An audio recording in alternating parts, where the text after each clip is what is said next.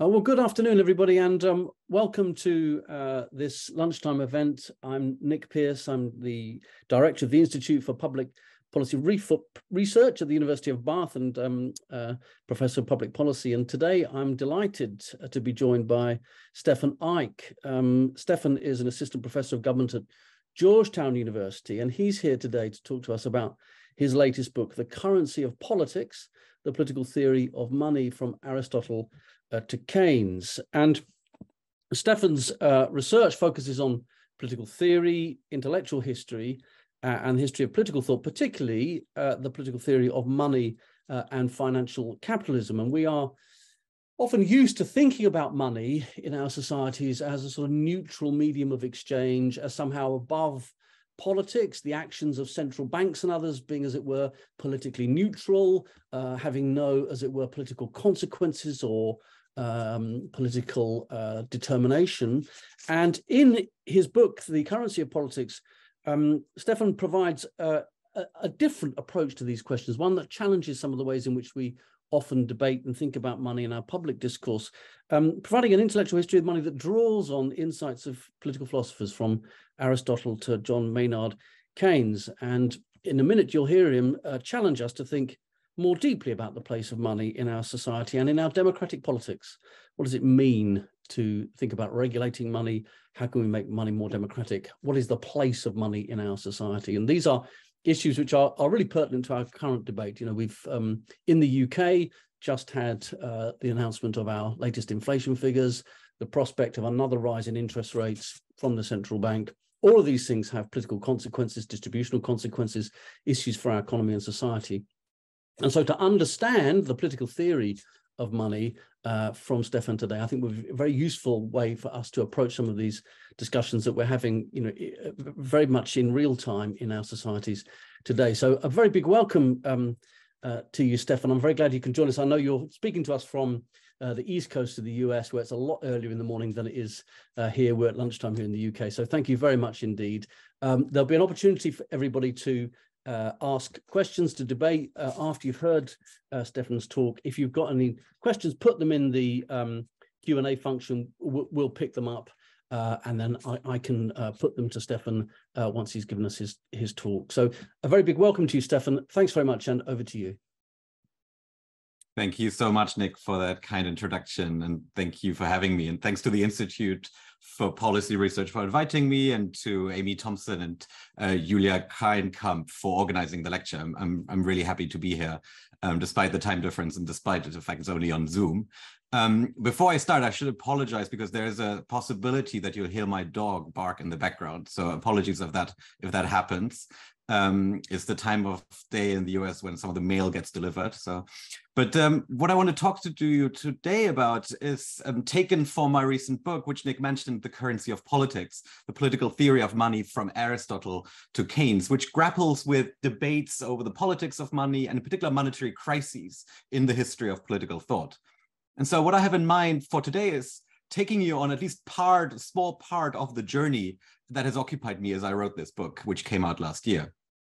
Now, before I get into the book and take us into the history of monetary crises and our own crises, I just want to start by defamiliarizing money a little. I think we just realize ulteriorly how peculiar it is. And money indeed seems to often work best when it remains unthought. And so I want to kind of just begin by pushing back against that a little bit and just ask you to kind of look with me at this £5 note, just stare at it for a little too long. In fact, soon it'll be this one. But what is this we're looking at? Is it money? What makes this particular piece of paper or plastic different from other pieces of paper? I just try to stay with the kind of dizziness, wonder, and curiosity that comes when you begin to wonder what exactly happens when you use cash or indeed a touchless card to pay for your coffee. What exactly is going on here? Now, before I get deeper into what money is and what that tells us about the politics of money, let me just give you a brief outline of what I have in mind for the next half an hour or so. First, I'll provide you with just some basic conceptual grounding by laying out what I take money to be and how I look at it as a political theorist. And this will allow me to say something more about the way in which the book works through different monetary crises in order to set up a kind of mapping exercise of various positions available to us today. And I'll outline two of these positions specifically with regard to Locke and Fichte.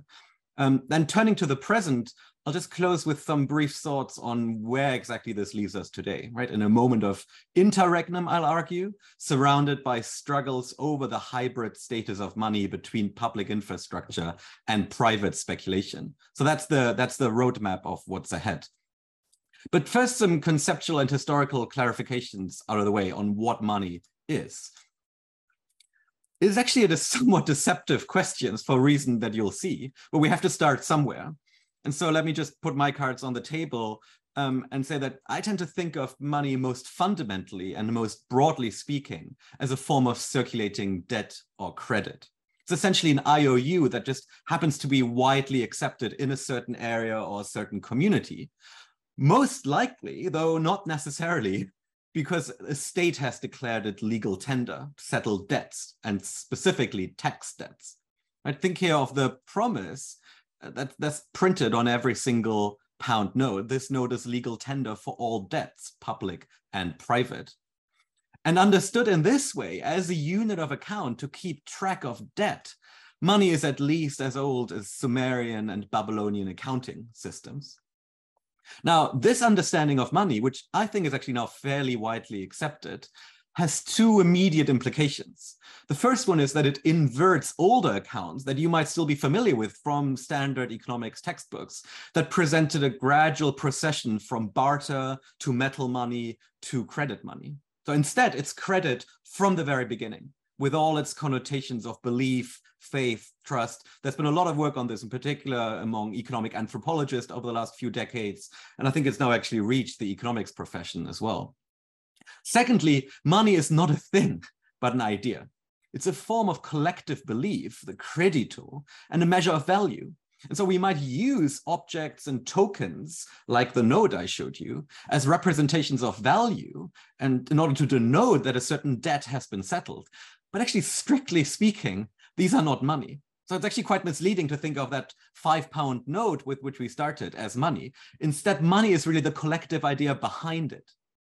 There's a famous line by John Maynard Keynes to describe this mistake, where he says, to mistake a kind of a lump of metal or indeed a piece of paper for money is like confusing a theater ticket with the performance itself. So note, first of all, that this means that the kind of debate about the cashless society implying the end of money completely confuses what's going on here. Instead, what changes is simply the kind of money that we use, namely new various forms of private money. Most money, something like 97, 98% in the UK is already just virtual money in bank accounts, precisely not physical cash. Right? So money is already dematerialized to an overwhelming extent. More abstractly, what this means is that money is essentially a form of kind of collective belief, and specifically collective beliefs about the future. And to stay with Keynes, one can say that money is first and foremost an institution of embodied temporality. Keynes wrote in the general theory that money is above all a subtle device for linking the present to the future. And this makes money a uniquely self-reflexive institution in which certain expectations about the future can easily become self-fulfilling or self-defeating. Now, all this amply illustrates, and this is where we're moving into territory more familiar to political theorists, the way in which money is not merely a neutral economic technology, but a site of manifold political struggles. More specifically, there's a particular kind of power associated with money that is not merely the power that derives from having money, but the power that derives from being able to create money and the power to govern that creation of money. Closely linked to this, money and banking are never purely private, but they remain tethered to the state and its central banks. So even money created by banks in bank deposits, the kind of 97% that we saw, is ultimately backstopped by the state. Put together, this kind of provides a picture of money as suspended between trust and violence, to use an expression that I built on, taking from the work by two French economic sociologists, Michel Ayeta and André Orléans. And as such, money really is a constitutional project. What stands out, if we turn to the history of political thought, is that it appears again and again in various different guises as a fragile project of law and language, with unique promises and challenges, in particular for democratic politics. Now, one way to spell that out is to appreciate the way that there can be very different forms of money based on different conceptions of politics. So while money in the abstract sense has been around for a very long time, I mentioned Babylonia, there are moments in which new forms of money appear, and in particular in these moments, one can witness struggles over the politics of money. And one such instance, to take us back, not quite all the way back to the beginning, but to quite some time ago, one such instance is the emergence and the rapid spread subsequently of coined money issued by city-states around sometime like the 7th century BC. Now, beforehand, most transactions, especially long-distance trade, was conducted in weighed gold and silver, like little lumps of metal, little ingots. So while money existed in that form for millennia, the invention of coinage in the 7th century BC in Lydia, in what is now Turkey, added a completely new political dimension to this. And interestingly, something similar happened roughly contemporaneously in India and China. I'll talk a little bit more about the Greek case because that's the one I know best, and that's the one that informs kind of history of Western political thinking about money. But it's important to appreciate that the ancient Greek polis, where we get so many of our ideas and words about politics from, emerged alongside a new monetary institution that politicized money in the form of coinage. And you can witness this struggle in the language. So the ancient Greek word for coinage, nomisma, referred most generally to anything that was collectively sanctioned, anything that was an embodiment of collective belief. And as such, it has a shared root with the Greek word for a new kind of law, nomos, that is instituted by and for the political community. And you can see this imprint of the political significance of coined money as a relatively recent innovation in many Greek thinkers, but I think nowhere more clearly than in Aristotle, for whom coinage issued by the polis occupied a crucial place in his account of political justice. I'll keep this very brief here, but to kind of summarize, currency essentially equalizes for Aristotle. And so exchange conducted in coinage is a crucial source of reciprocity in the just city. So perhaps surprisingly from our perspective, that means that coinage can, at least in theory, resemble and assist law and speech in making unequals equal, in sustaining civic trust and recognition among citizens. More concretely, that means that coins, as really the only mass medium of antiquity, inserted the imagined community of the polis symbolically into acts of exchange. Now, for Aristotle, all this, of course, assumes that money is used in the right way, both individually and politically. Namely, that it's used as a tool to live the good life and to strive for justice politically. But Aristotle is at the same time deeply skeptical over whether that is actually what will happen.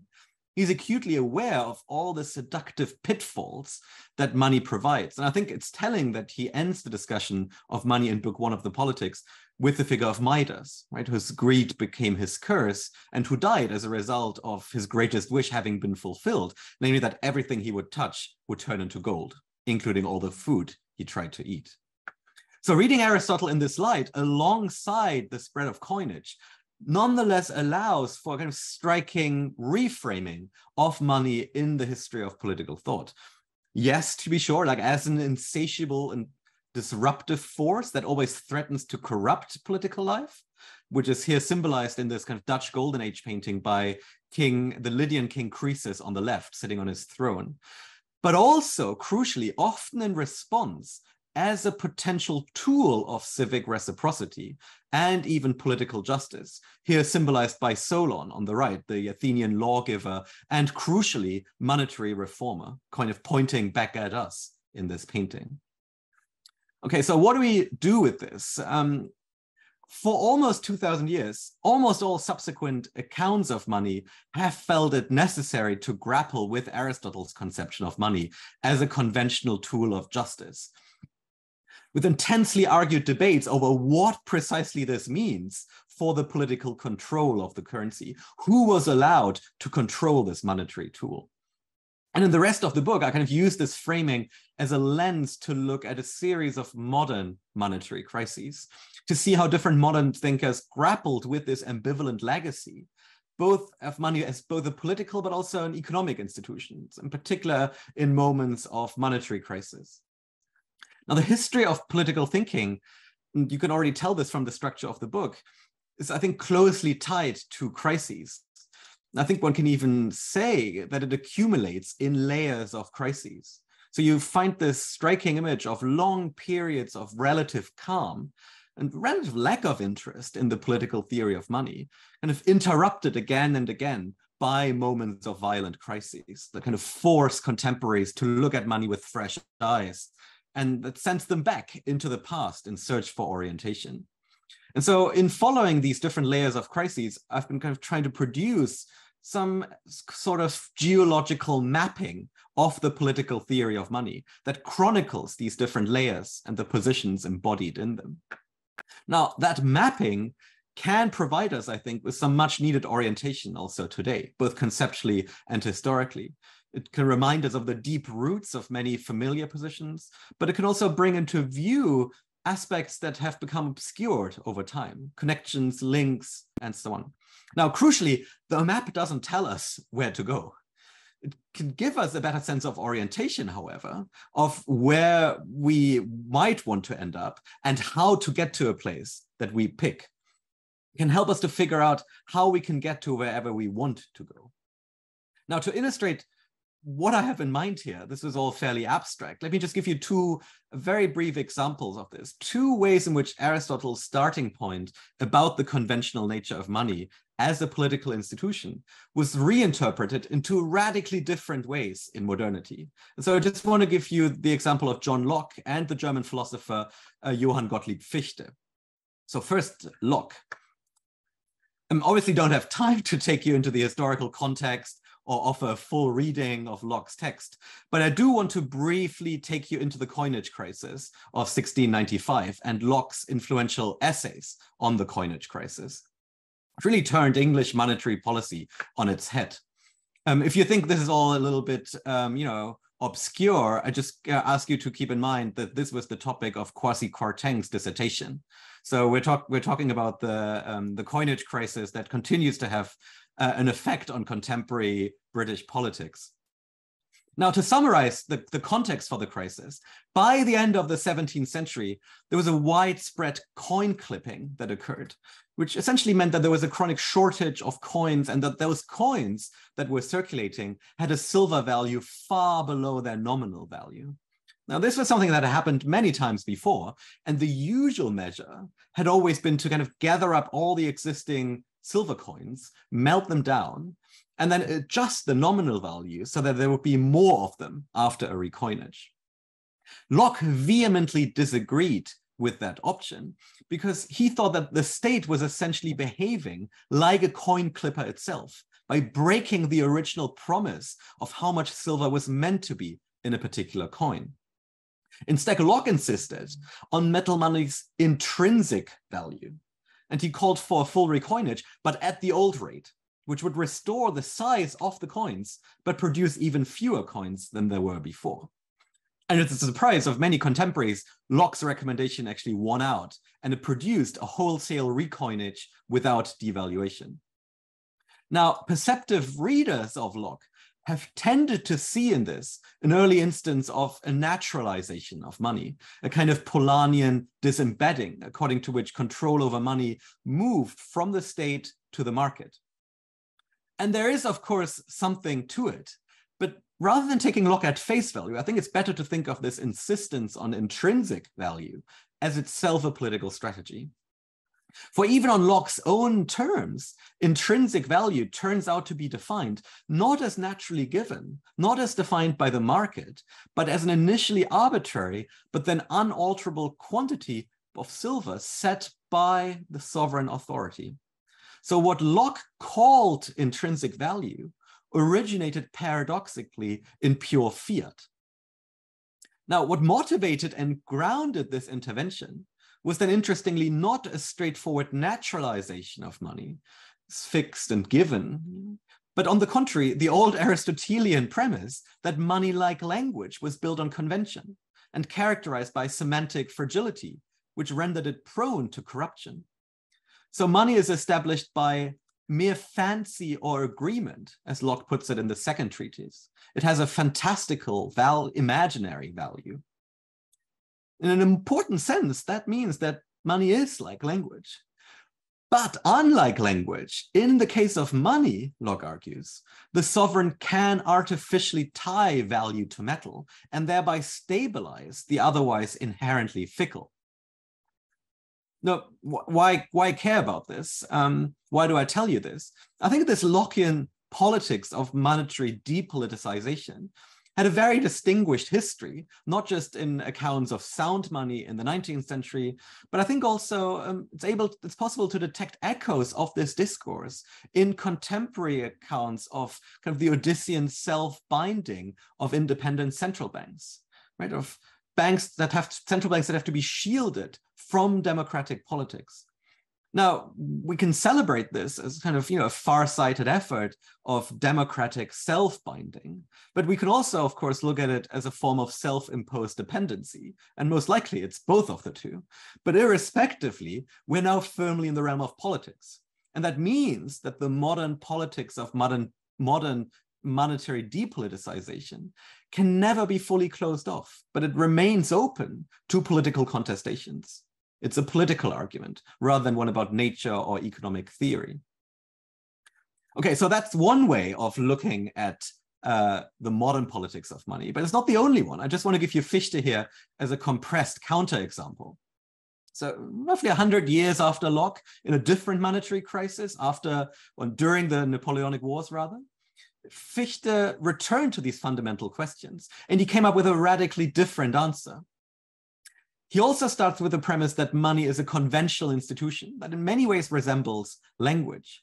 But the kind of money in use has changed since Locke.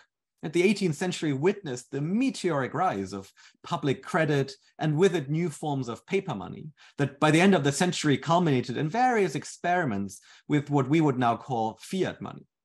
This paper money backed solely by the promise of the state in this context.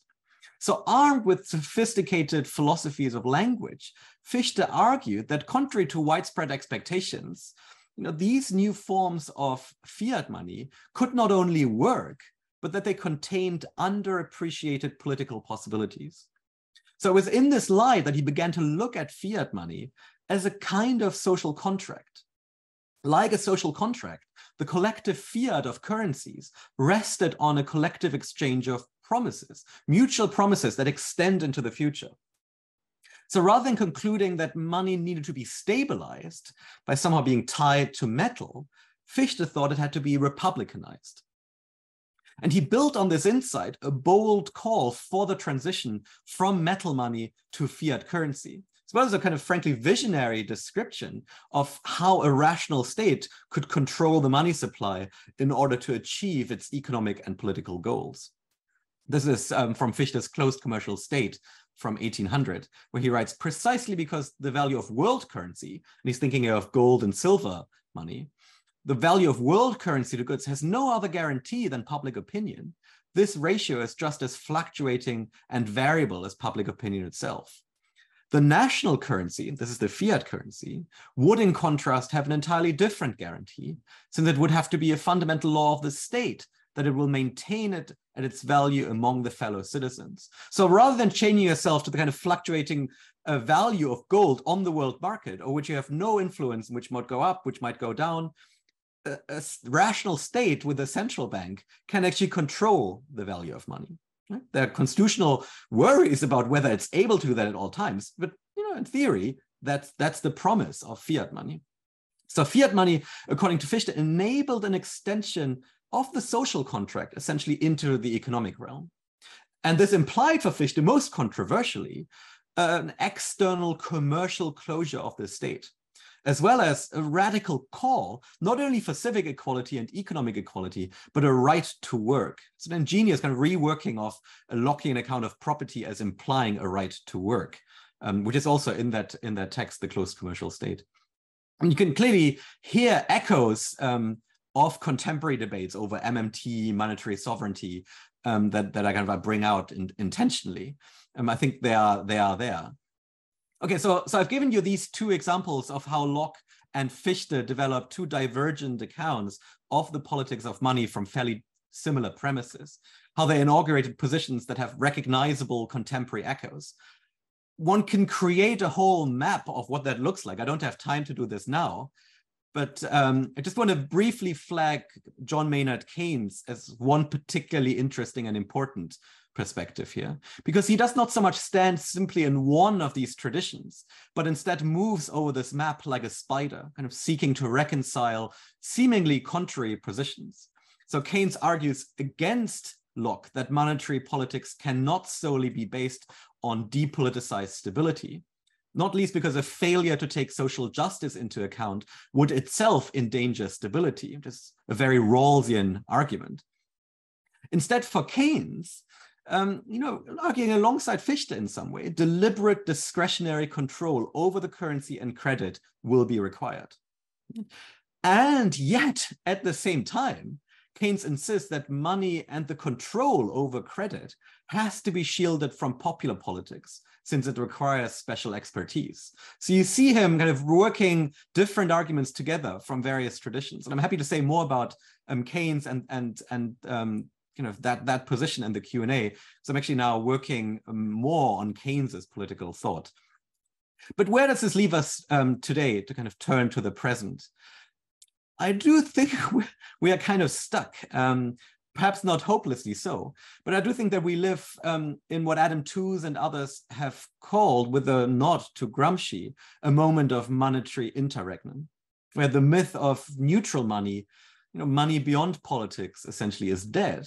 But to quote Adam Tooze, a fully political money that really dares to speak its name has not yet been born. So the old model of neutral money is gone. The legitimacy of the current institutional setup is severely strained, but it's not at all clear what could possibly replace it. In other words, it's more and more obvious that monetary policy decisions are not just technical, but they're deeply political ones with very clear winners and losers. I mean, think of the impact of the interest rate hikes, or internationally think of the weaponization of the global dollar system in response to the war in Ukraine.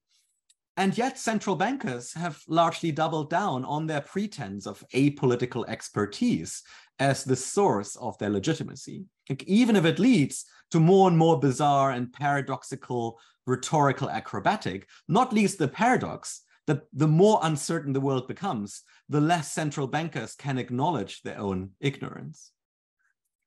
Now, the beginning of this monetary interregnum can, I think, be dated back to the financial crisis of 2008, which now seems itself half a lifetime ago.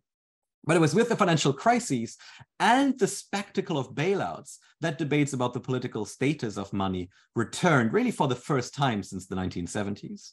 Right? So the crises and the bailouts really served as a reminder that money had never been a neutral tool beyond politics, and had lifted the veil of mystification, drew the repressed fictitiousness of money back into the open.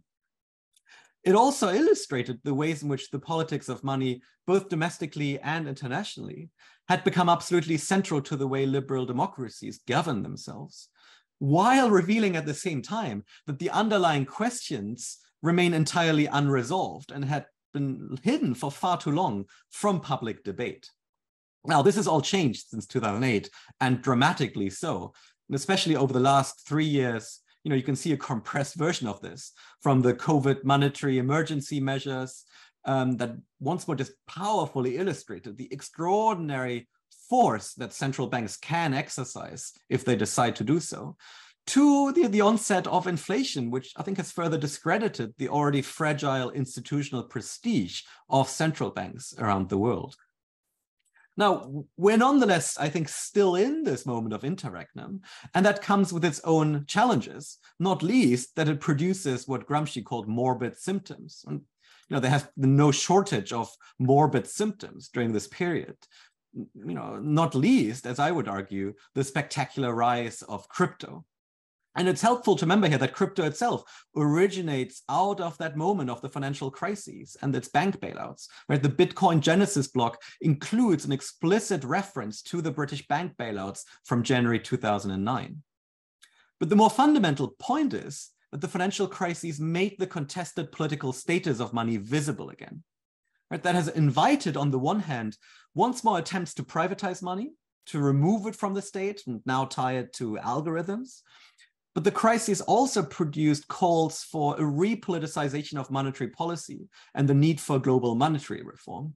And one really has to go back all the way to the 1970s to find anything remotely resembling this.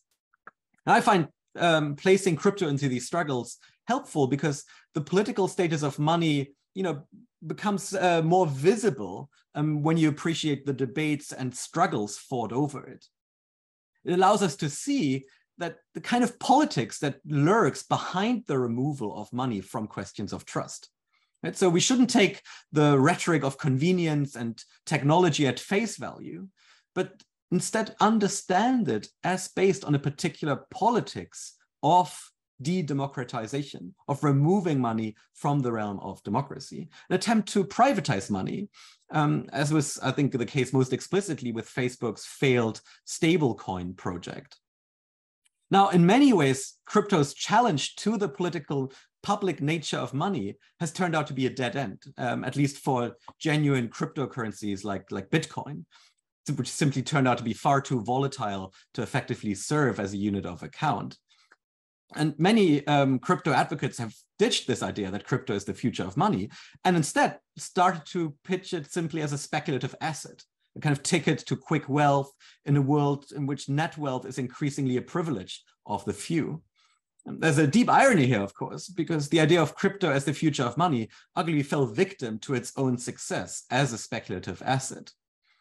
But there's a deeper normative question at stake here when we turn to debates over so-called central bank digital currencies. Right? So if money is a form of essential infrastructure, should it be provided privately? And if so, how should it be regulated? And that's not just a question of economic theory and financial plumbing, but also a fundamental question of political theory. And privatization is, from this perspective, not just destabilizing or potentially destabilizing, but also a form of de-democratization from a normative perspective. And I would add that money is then not just simply a form of public infrastructure, but part of the infrastructure of the democratic project itself, which I think makes it fundamentally different from other pieces of infrastructure. Okay, so let me conclude here and just kind of say a little bit more about, the peculiar impasse we find ourselves here in the interregnum, kind of stuck in a position that is quite peculiar and I think uncomfortable, where we have to recognize with Marx that capital rules supreme, that capital has not only been able to survive, but has been able to take advantage and to thrive with each crisis. Like any analysis, I think, has to begin with that recognition. And yet it's important to acknowledge at the same time, as Marx's contemporary Walter Bagehot already put it, that, quote, money will not manage itself, unquote. All monetary systems need governance. And that inevitably raises political questions over who gets to decide who governs and based on what values. So in other words, finance needs the state at least as much as the state needs finance. And I think in the face of this impasse and interdependence, the double task has to be to conceptualize, to theorize, and strategize over that interdependence. And I think one way to do so is to develop better conceptual and normative tools to describe and criticize the politics of different monetary systems. Now, crucially for me, that means that we have to move beyond the kind of quite misleading choice between depoliticization versus repoliticization of money or central banking, which is how so much of the discourse tends to be framed. Instead, the depoliticization of money is, I think, better understood as a de-democratization. So that means that even if we're skeptical or worried about recent politicizations of money and monetary policy, it's crucial to appreciate that this is itself a move on the chessboard of the politics of money. So even where it announced itself as an anti-politics, money is always already political. Now, that doesn't disqualify calls for the depoliticization of money, but the underlying values and the underlying goal has to be articulated and defended in the language of politics. Inversely, calls to repoliticize money are empty and even potentially reckless if they fail to articulate what kind of politics is meant to be injected. But what is the normative purpose of calls to repoliticize money? What's the tacit conception of politics that underwrites such calls?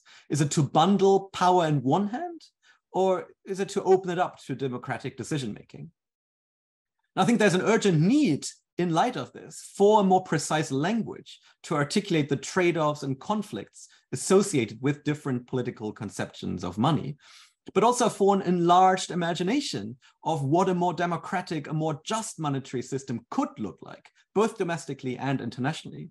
And that will no doubt have to entail also grappling with why money seems to resist that effort as long as society remains as it is. So the task here is to explore both the possibilities and limits of a more democratic politics of money.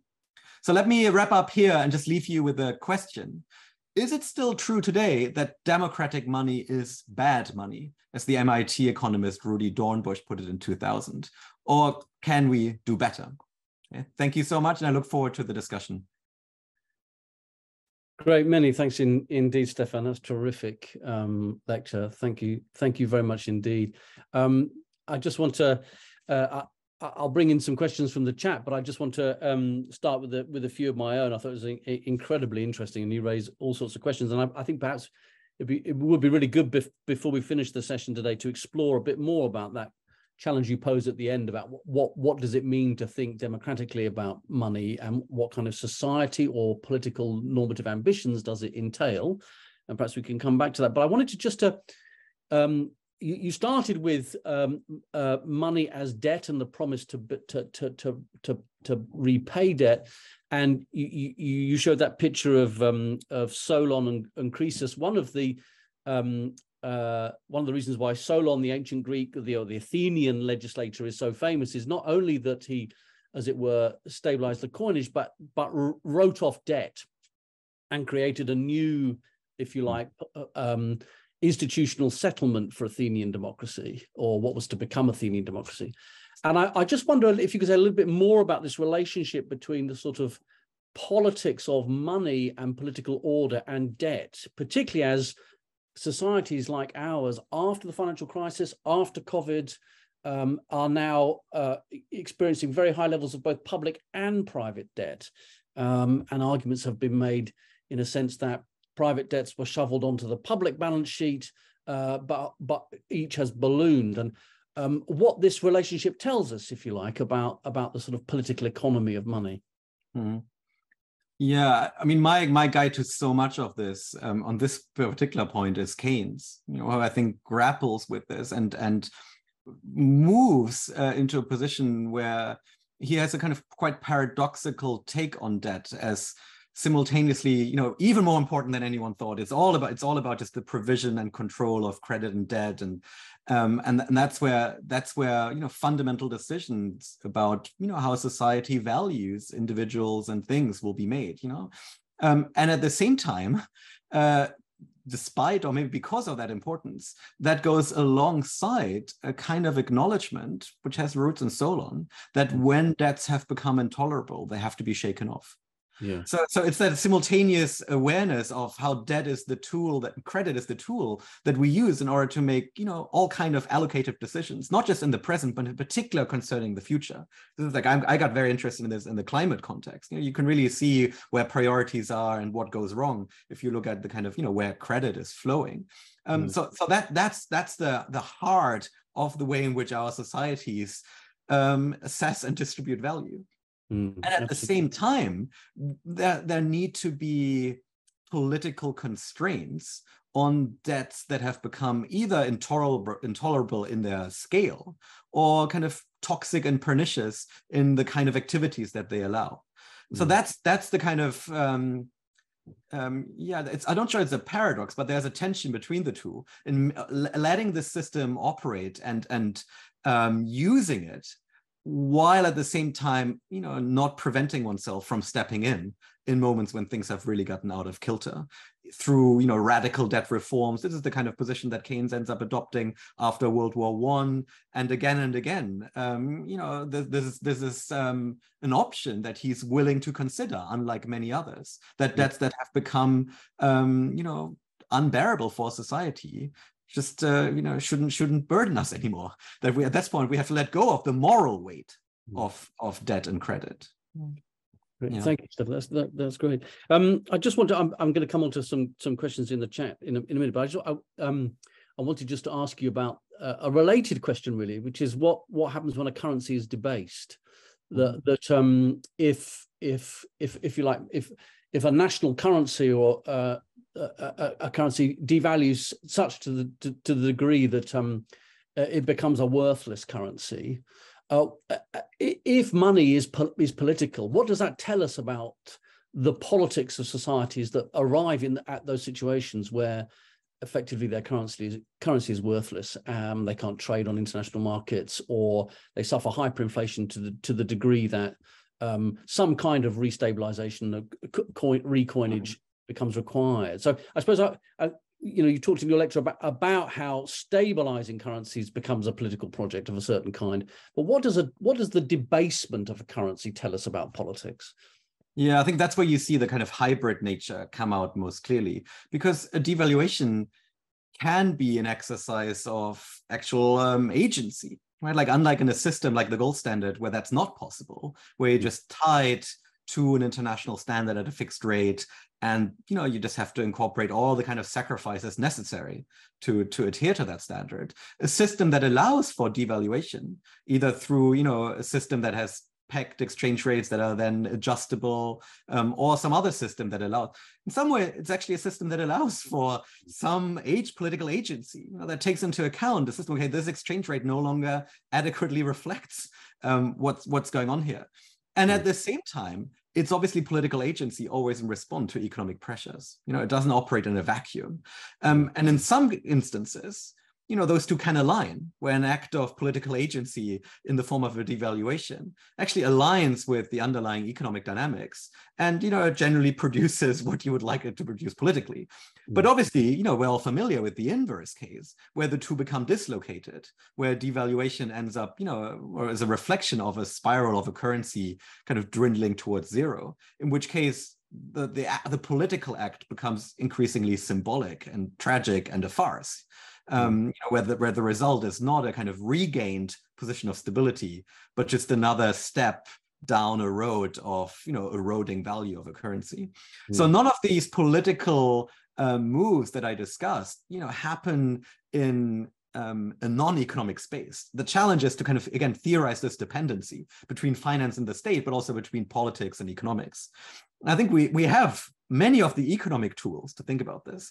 What I would like to do is not replace them with the political considerations, but just attend to the kind of political theory of money that is also involved in, let's say, a devaluation. Both the act of, agency, the symbolic value in this, which can, change depending on the context, like so many things in politics. Very few things have a political value inherent to the act itself, but it depends on what you're responding to, whether it is actually out of your own initiative or forced, whether this is seen as a move out of strength or weakness, an assertion of identity rather than imposition of identity.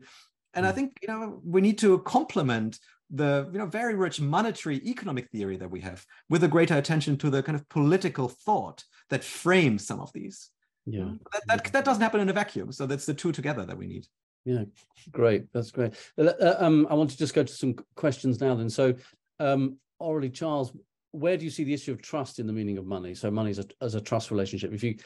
If, for example, the ability to service a debt. If that's one question, I'll just take another one and then perhaps we can go on, answer them. And James Cope say, would you agree that the myth of money creation as a technical act controlled by bankers to support efficient allocation of capital has been underpinned by a broad political consensus in favor of economic growth? And if so, how does post-growth thinking affect that? And did Keynes pick up any of this in his discussion of the economic prospects of his grandchildren? Okay, so let me take these in turns. Great questions. So trust is, I think, intimately linked to this account of credit money. I mean, that's where the credito comes from. It is essentially an expression of collective trust that underpins this.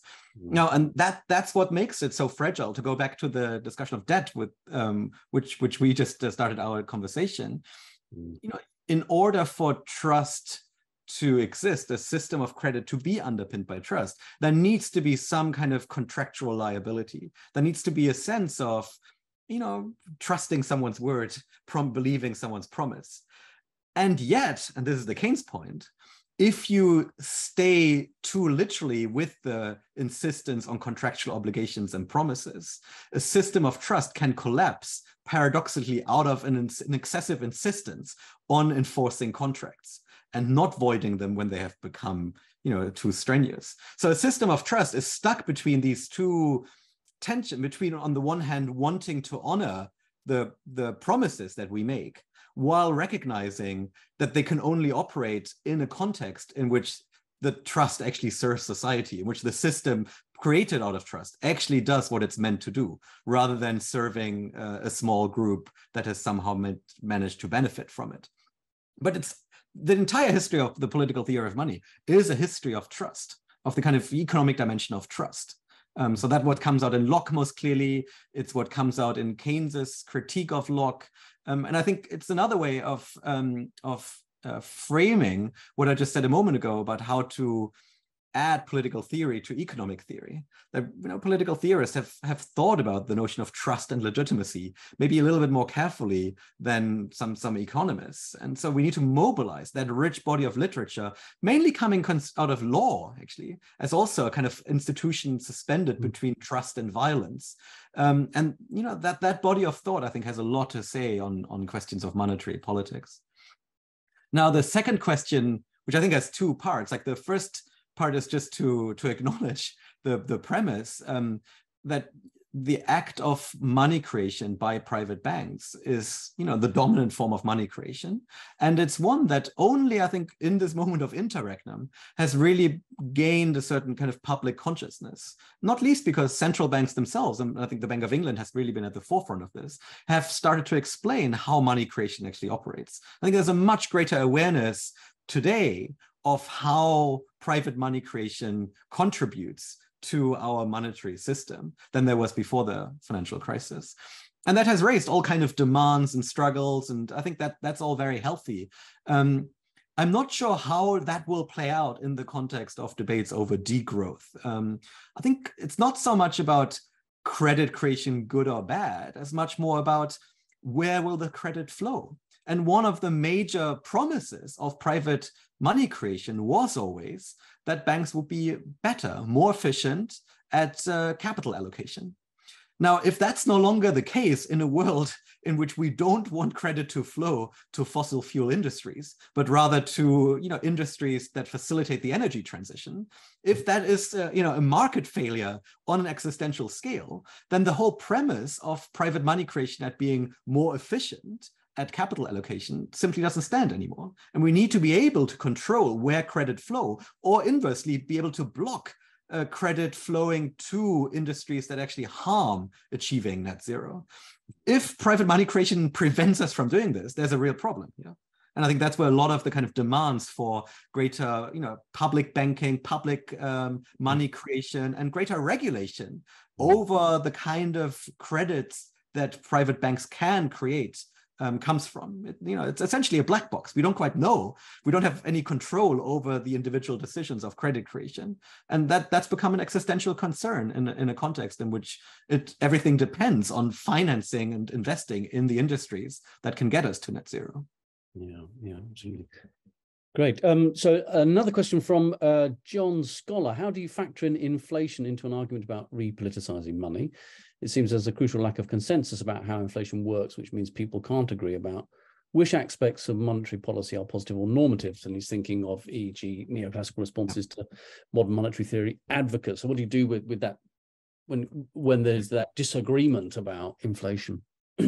Yeah, I mean, first of all, note how that actually completely flips around the standard framing concerning inflation targeting independent central banks. The standard narrative used to be, we can all agree that inflation is bad. We would like to have a central bank that just targets inflation and keeps it at the target.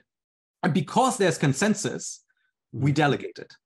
Delegation is the outcome of consensus. Actually, I would argue the opposite is true, that delegation is usually the outcome of a failure to reach consensus. It's precisely because there's political disagreement and conflict over what to do in the face of inflation, whether, who is more affected by it, what measures one should take in response to it, that one delegates. Precisely because it's too difficult to solve politically. Now, that might still be an argument for why we want to do it, if we think it has an important value. But that's very, very different from the old narrative of it simply being a reflection of consensus. And once we, I think, admit that it's an outcome of a lack of consensus, an honest account would actually open up that political debate and hear the kind of arguments and the factional divides between this. And one way I think in which this has played out is not so much that we can have to reach agreement about whether inflation is good or bad, but that we kind of shift to which kind of tools are at our disposal to tackle parts of inflation that we can all agree are egregious. So parts of the cost of living crisis, target specific forms of inflation, having to do with energy, for example. We can all agree, if you can't afford to warm your house, that's a real problem. We don't need to debate about whether inflation is good or bad overall, but we can all agree on that. And then we should have a policy that targets that, rather than a kind of blanket raising of interest rate that artificially pushes an economy into recession as our only tool available in order to tackle inflation. So you see how actually the debate becomes more nuanced and the tools become much more kind of fine-grained in tackling specific problems rather than inflation overall. Yeah, absolutely. Great.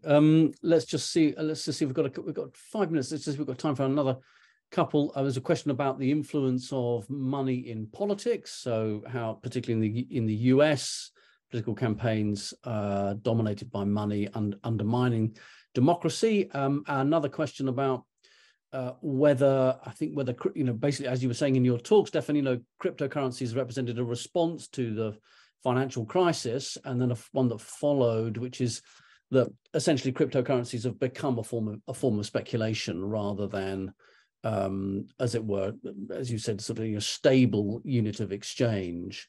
I mean, just on the cryptocurrency point, you mentioned in your talk, and in your book, you have a discussion of Hayek and famously debated with Keynes.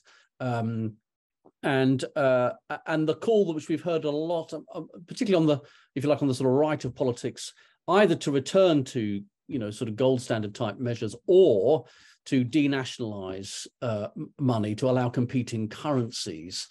And I don't wonder if you'd just say a little bit about that, because obviously that was, for a lot of people, the advocates of cryptocurrencies was precisely that, wasn't it? This is Hayekian attempt to enable the market to flourish, absent of the political steerage that might be exercised by public authorities. Yeah, great. Let me start with the crypto question, and then I work my way back. But so on crypto, something really peculiar has happened ideologically alongside the shift from the promise of money to speculative asset, which is that crypto has started to use the language of democracy much more overtly. There's now a lot of talk about kind of democratizing finance and crypto as a way to, democratize money and so on. And, it obviously looks kind of very crude and kind of cooked up by some marketing department like Robin Hood trading or so. But I think it's striking what a deep appeal it has had, both among economists and the wider public, of just like a kind of access, democracy as access. And I think part of that actually goes back to the original promise of crypto coming out of the financial crises, right? So there's the Hayekian strand, but there was always a kind of more cypherpunk strand of crypto that actually saw decentralization as closely linked to democracy. I think, we see kind of here vague, distorted, farcical echoes of that coming up. But that was really a utopian promise of crypto believers in the wake of the financial crisis. And I think it's just important to recognize that that project has failed. It was a utopian one from the beginning, but that's not how it turned out. For the Hayekian side, the Hayek project of denationalizing money has, I think, a kind of slightly awkward relationship to crypto, because yes, it wants to remove from the state, but from Hayek perspective, it places all the trust in banks, which was not a popular move in the wake of the financial crisis, not least because there was a recognition of how close banks and states had become. But in Hayek's system, there's a faith that just banks competing with one another will essentially solve the problem of stable value, that it's going to be competition among hundreds of different, thousands of different currencies issued by hundreds of different banks that will allow the market to produce an efficient result. Now, we now know that banking, like so many other industries at that frontier, is subject to, various forces that mean that what we see don't tend to be markets, but highly oligopolistic structures with a few large competitors, almost all of which end up being state-backed. So a picture very, very far removed from the Hayekian idea of the market. And again, I can understand the utopian appeal of this, but if you just look at what happened to banking since the 1970s, since that call was issued, that's not the history of banking, you'll find. Those are not the dynamics. And so I think, as much as it's helpful to turn to these utopias, both on the left and on the right, to kind of open up to our imagination, it's important to then study the kind of forces on the ground, how finance and the state interact, and what kind of power structures we're actually dealing with, in order to identify, which promises, which proposals actually have any plausibility in that context. And I think both the Hayekian and the cypherpunk proposal have largely failed on that account. Yeah. Sorry, what was the question before? We had one last. Well, it was related to there was an issue just about the domination of politics by money. Which is really just a question for democratic politics. One final one, if I may, Stefan, from Matt Dixon, which is just this, the other phenomenon since the financial crisis has been quantitative easing and more recently quantitative tightening by central banks. I think in the UK something like 875 billions of sterling.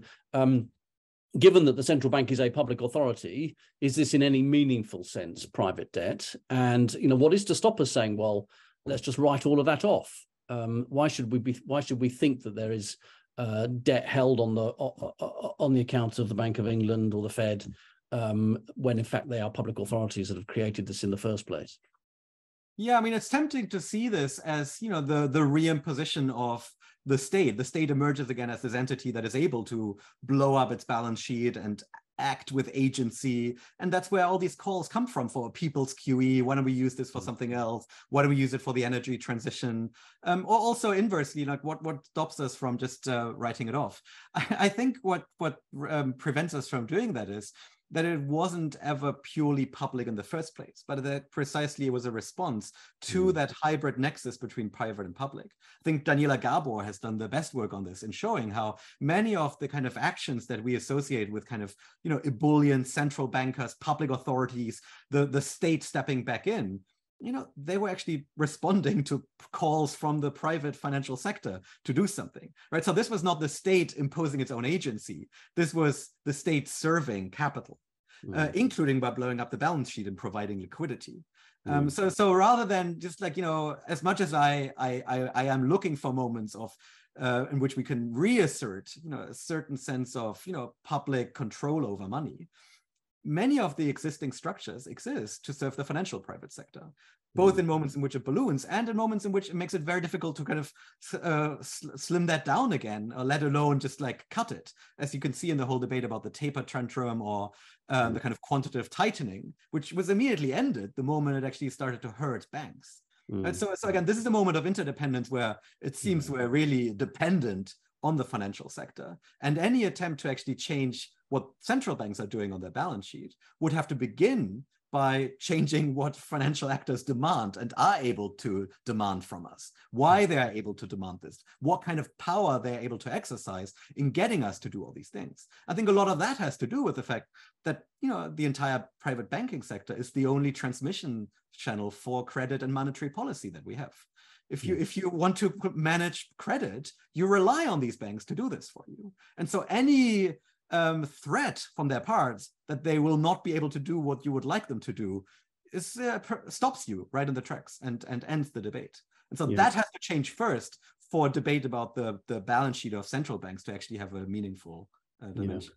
Yes, I think, and Adam Tooze has written recently, hasn't he, about the sort of dependency of the Fed on JP Morgan and the growth of these huge mega banks, Daniela Gabor, on de-risking and what that implies in terms of the state's relationship to the private banking system. So, you know, hugely interesting, important, very relevant, as you say, contemporary questions. I'm afraid we've run out of time there, but that was just a fabulous talk, Stefan. We're really grateful to you. Thank you so much for giving us your time today, responding so fully to the questions and for your lecture. I want to remind people in the chat, my colleague Julia was mentioning that there is a code you can use from the publisher for the book. It's E1C23, and you'll get a 30% reduction at Princeton Press for Stefan's book. So I would encourage you to go out and buy it with that special code. I think there's even a 50% spring sale right now. Okay, so 50. Okay, well there we are, 50% sale.